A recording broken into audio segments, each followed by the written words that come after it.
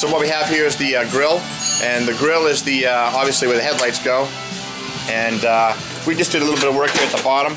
We took a piece out because what they do is they egg crate sort of two pieces together in order to give it strength. We took it out, sandblasted it, and just have brought it back to a stock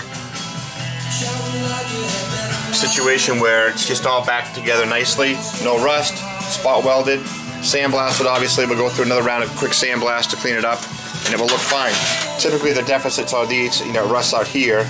This one kind of rusted out from behind, wasn't too awfully bad in the front, some holes here and there, but overall you can see the headlights go on here and whatnot, so just more sheet metal work being done.